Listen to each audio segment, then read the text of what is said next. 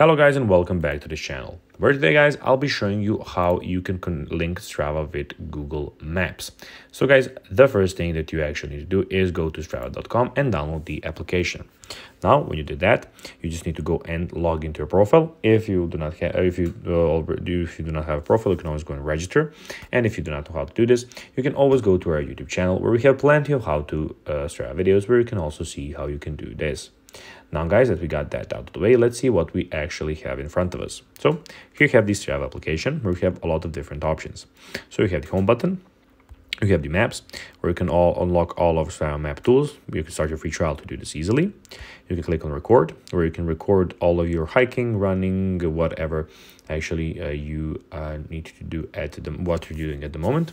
You can go to groups where you have active, you have challenges, you have clubs. You can go and join all of these stuff, and which I highly recommend you doing because this is pretty interactive and you can interact with other people that can motivate you to do better. Also, when you go on here we have your progress, your activities, and anything that you have done. Also on the left side, you can see your following, your followers, your everything that it has to do something with your profile. You can change your password, email, whatever. On the home button, we have connect a GPS watch to your computer. We have record using this application, and we have see what your friends are doing. So you can see what your friends are doing, how much distance they have passed, how much calories they can burn, and all of those things. You can subscribe to Strava, and you can choose your privacy settings.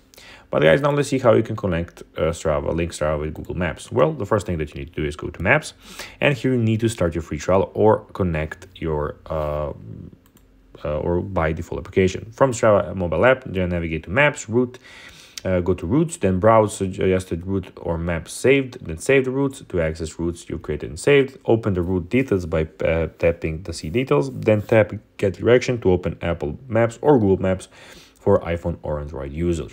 So guys, that is everything for this video. I hope that you found it informative. If you did, don't forget to like this video, share it, subscribe to the channel, put the notifications on, and I'll be seeing you in the next video.